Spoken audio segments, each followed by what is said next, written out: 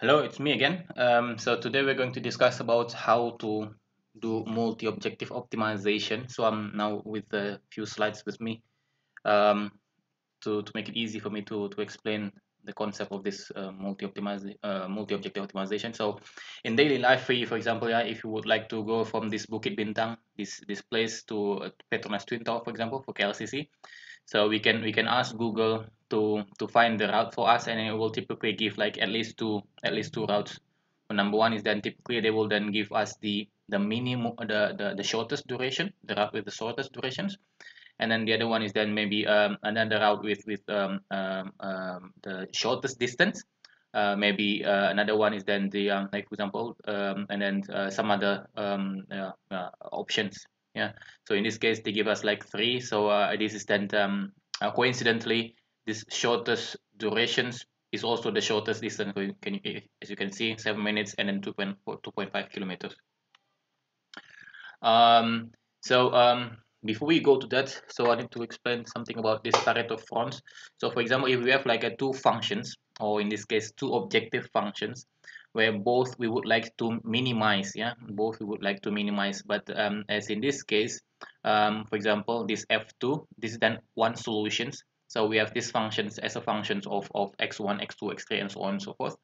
And then for a same for one set of x variables, yeah, it gives us this solution, for example, and then it gives this f2 is then this is the corresponding value of the second objective, and this then the corresponding value of the first objective. So in this case, we have a minimum value of f1, but quite a maximum value of f2. In this case, the Pareto mentioned that this is then the Pareto front, like you see. What it means is that for all of these points in the Pareto front, they are the non-dominated solutions. What it means is that we cannot even go to a lower objective functions of f2. For example, if we look at from this point. We cannot go lower to f2 unless we go worse on f1. Yeah, so we cannot have this point go to that point without worsening the f1. So in this case as well, if we would like to go further, so I would like to, for example, I see that f2 is more important than f1, so I can go to a little bit lower and lower f2, but then consequently the objective functions 1 or f1, it goes higher and higher. We cannot get the best of both. Yeah, like in this case, if we have a solution somewhere here, that means it's the best of both minimum of both f1 and f2. But in this case, this becomes, depending on the systems that we are going to optimize, this becomes the Pareto front, and the shape of that yeah, depends highly on the system that we are going to evaluate. Behind this Pareto front is then there are also many solutions that fits to f1 and f2, but these solutions, they are dominated solutions in a way. What it means is that if we have, for example, we have this as a solution, so from this point we know that we can go lower in f1, we can minimize f1 until this line, or we could also minimize f2 until this line. Yeah, but we could also minimize both f1 and f2 until this line. So this solution is dominated by 1, 2, and 3 points at least. Okay. So this is what it means by Pareto front. Now, in process simulations, it's not that easy. Yeah? In some of the process simulations, there is no options maybe to do multi-objective optimization, but nonetheless, typically we have like a simple system. Yeah, so you can find this system in any textbook. So it is more like a natural gas with water, where the water is going to be absorbed by the glycol, so that we meet a certain dew point requirement over here. So the goal of this system is that we have the water absorbed by the glycol, and then this glycol, rich glycol, is then going to be heated, and then the water is then being released here and then there as well, and then the pure glycol, pure glycol will then be stripped by this gas, this stripping gas. So in the end, we'll have the purest form of glycol over here, which is then heated, cool it down, and then pump it back to the absorption column. So the goal is then number one is then to minimize the dew points of the gas, which is then the target. And then the other one is then the more duty that we have over here, the purer the glycol. So if the glycol is then purer, we'll be able to get more water from the system. Yeah. So the second one is then to minimize the reboilerability. Can we minimize the reboilerability while at the same time we also minimize the dew point? So we have two objective functions over here. So how we do that? Yeah, how we do that in typical process simulation? We start, for example, we have objective function 1 and objective function 2. For example, I took it from this Udemy class. I think you should follow this as well. Mastering Energy and Power System Optimization in GAMS. It's a nice course. So I took it from his slides. So the way he does it is, for example, yeah, assume that this is then the minimum dew point. This is then this is the dew point. This is then a reboiler. We fix the dew point at a certain value. For example, this is then the minus something. I should say this is then reboiler duty. This is then dew point. So to make it consistent with my next slide. So we fix the dew point at a certain value, and from we use that as a constraint. For example, if I want to fix like dew point to be minus 40, for example, and then I ask the simulation to calculate for me how much is then the minimum energy required to achieve that minus 40. So that becomes the 1 point in the Pareto front, and then I vary that again. If it's minus 30, how much is that minus 30, for example, how much is then the minimum reboilerability, and minus 20, how much is then the minimum reboilerability, and so on and so forth, in such a way that in the end I can make this kind of Pareto front by minimizing both objective functions. Yeah, but in this particular case, so not to confuse you, in this particular example, the slides which I just copy paste simply, this functions is to be maximized, so we have this kind of stuff. So it maximize objective function 2 as well as maximizing objective function 1, but in our case it is minimizing both energy and then dew point. So this is what I mentioned. So we use the dew point, we make it like a constraint. Yeah, so I use it at like an upper limit, so it cannot go higher than minus 20, and then we have to minimize the reboiler duty while the dew point cannot go to minus 20. So to make this simpler, of this simple case, the two independent variables that I use, the first one is then the reboiler temperature. The second one is then the stripping gas. As you can see, this stripping gas.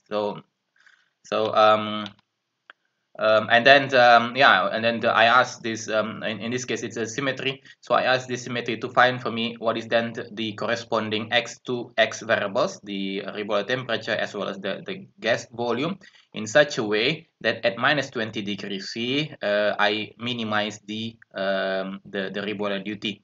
So it gives me this. So mathematically speaking, it will then if this can, because this is then like an upper limit, yeah, we cannot go above this, but we can go lower. But if we go lower, like in this case the current value is then minus 21, if it goes lower, the objective the calculated reboilerability is higher than the minimum one. Yeah, so this is then the associated reboilerability for this dew point. But then if the calculated dew point of is minus 20, and this is then going to be the associated reboilerability. So this is then how we set up the multi-objective optimization. So this is the point number 1, and then number 2 you can vary minus 30, minus 40, and so on and so forth. So this is what I did. So minus 10, it was minus 20. So that is then the dew point, the reboiler duty. This is then the minus 10th of the dew point. This is then the reboiler duty, minus 30. That is then the associated reboiler duty. So with these 3 points, this becomes the associated multi-objective optimization solutions. So it can go, the duty for a certain dew point, the duty can go higher, but it cannot go lower. Yeah, simply because of the process constraints that we have. Which includes the equipment or the thermodynamic constraints that we have here. So this is going to be the the minimum energy that we can obtain for a certain dew point requirement. Yeah. So from this graph, we could then also simulate the current positions of our system. For example, we are now running at minus 20 degrees C of dew points, but then the rebellibility is 3 point something. So that means we have this is then the space for improvement, yeah, which we can then use this for simulations to ask us what is then the correct route to meet this minimum dew point, to meet this minimum rebellibility. So there's also another trick that I found as well. So we could also do, because in some cases, yeah, it may not in it, because this is an optimization. So because it's the more complicated the case is, the more difficult it will then to find the optimum value. So as a trick, yeah. We could use the sensitivity analysis, so we can then vary the reboiler temperature as one of the variables, and then we can then see how much is then the water dew point calculated. Yeah, so we have for each of this reboiler temperature, there is some variations as well in the gas flow rate. So we have many gas. So the higher the gas flow rate, the lower the dew point in this case. Yeah, so this is then the gas flow rate which is higher, the highest, and is then the lowest gas flow rate that I allow during the sensitivity analysis. So we could see this. And then we could also do another trick here, another trick. So for example, if I would like to see the minus 20 degrees C dew point, it will be somewhere here, and it touch there, and it also be somewhere there. Yeah, so within these 2 points. So we can also see if we want to minimize the reboiler duty, we could see. So at this point, what is then the associated reboiler duty, and what is then the associated reboiler duty, and then we can then make an average out of these two. And this is the associated reboiler duty for a different reboiler temperature. As we can see, it goes up consistently, and then all gas flow rate is there, all one behind the other. Yeah, so we don't see any effect on the gas flow rate with respect to the reboiler duty. So using this, we could also make plot water dew point and reboilerability, as it was the case over here, but we would do it this way. Yeah, we have because it's all sensitivity analysis. Yeah, there are many. So in this case, we can see this is the Pareto front. Yeah, the Pareto front. So at this point, that point, that point, that point, that point, that point, that point, that point, that point, and that point. So in a way, we could use this as an approximation of the Pareto front, or we could use this number as initial points for the optimizations, which I did, which I will show you later. So and then these are all these dots, all of these dots behind the Pareto front. They are all the dominated solutions. So if I then combine these the solutions from that optimizations and then sensitivity analysis, I get this. So this is then the minimum dew point, the minimum reboiler duty for minus 30 degrees C. So this value is very close to these two values here from the sensitivity analysis. So it's the same way with the other two. So this becomes like a proof that we can approximate this multi-objective optimization via sensitivity analysis, provided that we have the correct operating range here for both, for the optimization and then for the sensitivity analysis. But there's also another problem, yeah. Another caveat from that is that if you can see, for complicated stuff, the solutions cannot be obtained because it simply the recycles and then says like iterations that the solutions cannot be solved. For example, in this case, see with these two variables, it cannot be solved. So if it cannot be solved, that means the solver cannot go forward.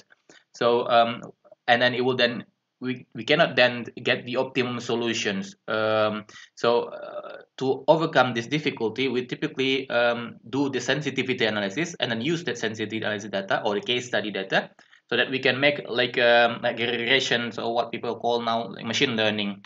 So we do the machine learning, for example, So this then the slides that I've been using so far. So from this model, this is like a model, and then we generate data, and then we make the machine learning regressions for that data, and then from that machine learning, we use that machine learning because that machine learning is pure mathematics, especially if we use like a neural network, and then we can then do optimize that neural network to obtain the results. So this is what we had, yeah. So it's more like a 3D now in one of our previous work. So these are then the Pareto front, and then this is also the Pareto front. So any of these solutions are feasible solutions and optimum solutions in terms of the first, second, and then third variable. Yeah, in this particular case, I showed you the third variable. But the point being is that these dots, they are obtained by optimizing the machine learning instead of the process simulations, because process simulations has this has a high probability of not getting solved because simply because the process is quite complicated mathematically.